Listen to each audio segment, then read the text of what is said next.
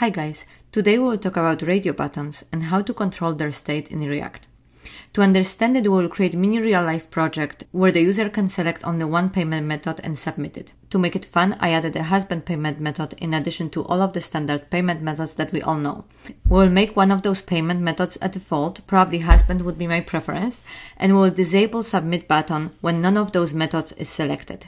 This is the final result that we will have after finishing this video. This video has two parts. In part 1, which is this recording, we will write working code, and in part 2, we will optimize it, getting rid of the duplications in the code, exporting CSS to a separate file, and reading all of the available payment methods from JSON file, which in real life may come from your backend. So instead of hard coding them, they will be dynamic. So let's get started. We're starting from a clean React project. File, new project, React.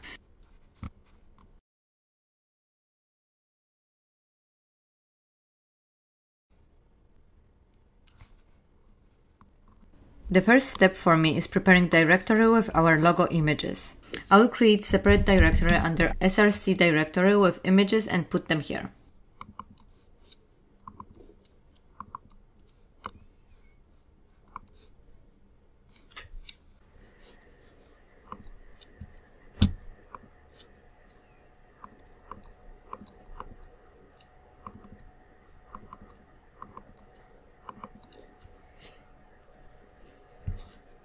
I also use Bootstrap to make my design more visually appealing.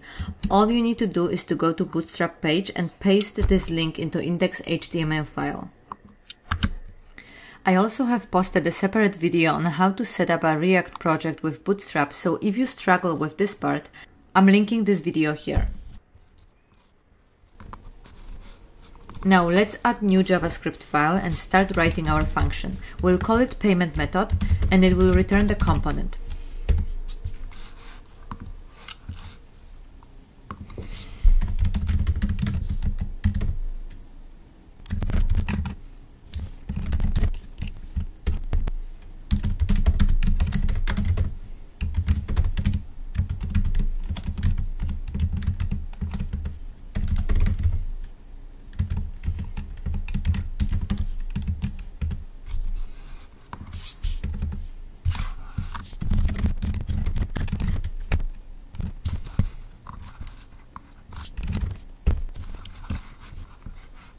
We'll start the server locally to see if everything works as expected. You can see it did. For now we have a blank screen.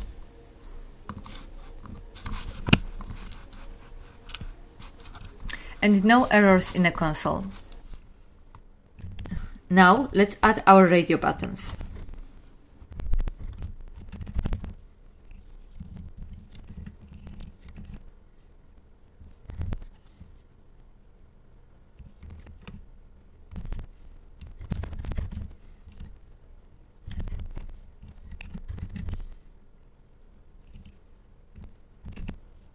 Let's check it out. We can see that our one radio button was added. The next thing is we want to display a logo and a name for each payment method. We'll import our logos and insert picture into our component.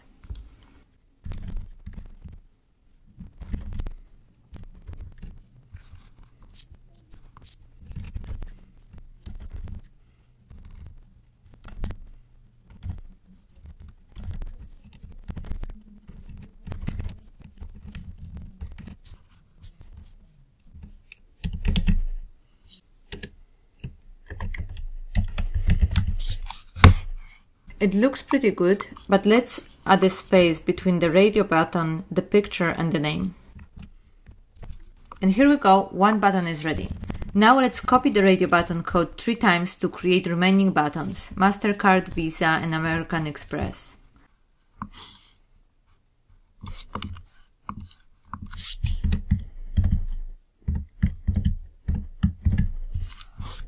So this is result after copying. We have 4 husbands. I actually like that. Unfortunately, we need to populate copied buttons with proper values. I also want them to be lined up from top to bottom, so I will create breaks between them.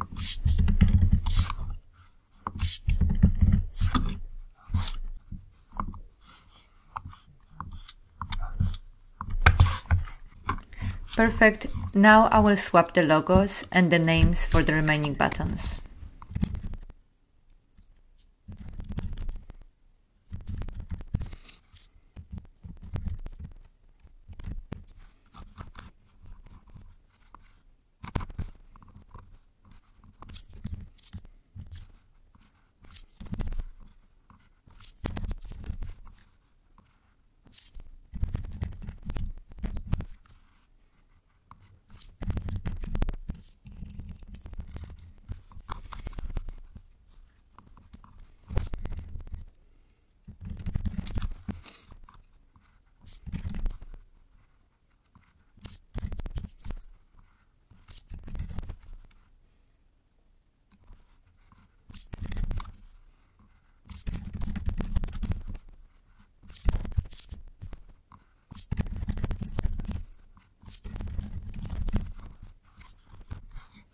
Now we can see we have 4 buttons and we can select between them.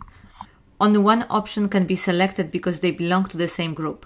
The group is defined by the name, in our case payment method. If we give other name to one of them, it will automatically become a member of a different group, and the selection for this group will be separate. So let's for example add husband and MasterCard to payment method 2 group. Now you can see that you may select husband and MasterCard and one of 2 other methods independently, so you can make 2 selections across those 4 buttons. Of course we don't want that, so I will undo this.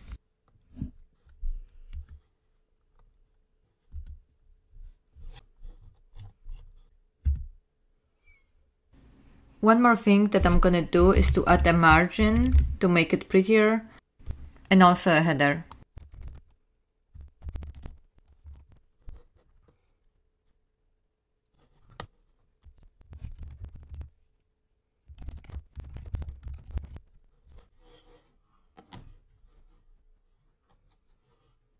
So that's it for radio buttons. For now, I will create submit button and cancel button that unchecks the selection to show you how to control the state with React.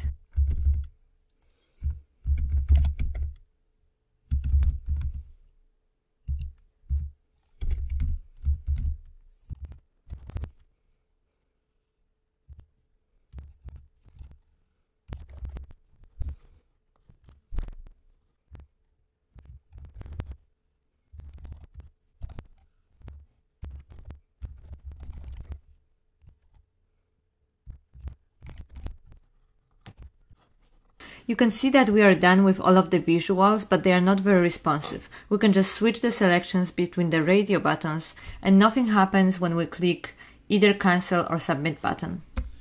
To make our little program functional, we need a set of methods that determine what happens when we select a radio button, click submit button and cancel button.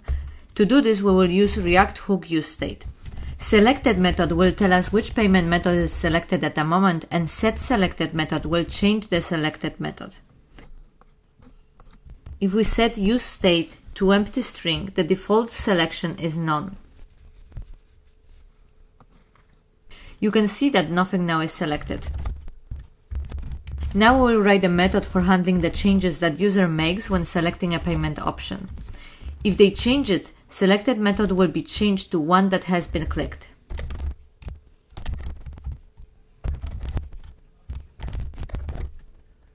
Now we have a state defined for our radio buttons. Let's define how to handle those states when user clicks submit and cancel. If user clicks submit, we will print the selected method to a console. So event parameter in this function is click. If user clicks cancel, we will uncheck the selection. So set selected method to empty string. And submit button will be disabled if nothing is selected. Now all we need to do is to add those methods into our components. Checked will return value if the button is selected. And onChangeProp will be linked to handle payment method change. We'll do it for all of them.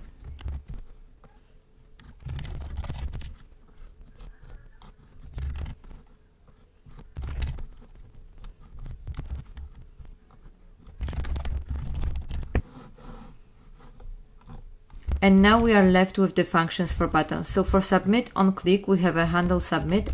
For cancel on click, we have a handle cancel. And we also want to disable submit button if nothing is selected. Alright, let's test our changes. You can see we can now select payment method, submit it, and it will print out to the console.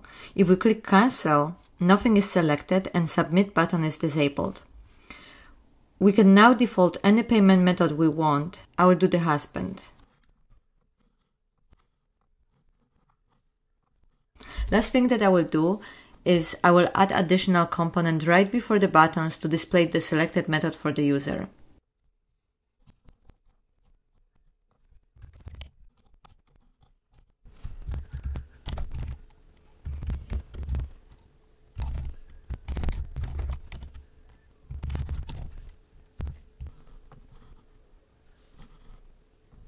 And last but not least, let's take care of the picture formats. We'll set them to the same size.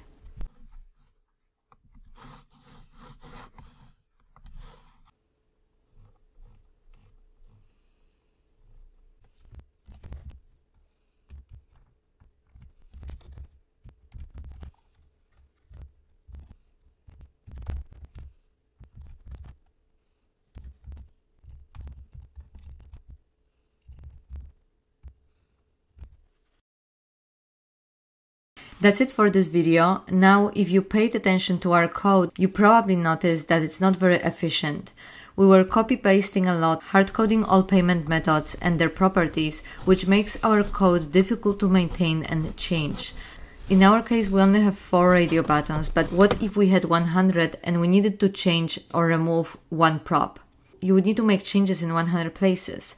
In part 2 of this video, which is linked here, I will show you how to avoid it, how to make our radio button component more generic, so reusable in other parts of your application, export CSS styling so it's the same across the application, and make a list of dynamic parameters that will read from external JSON file so you can pass even 100 payment methods and radio buttons will be instantly created for you.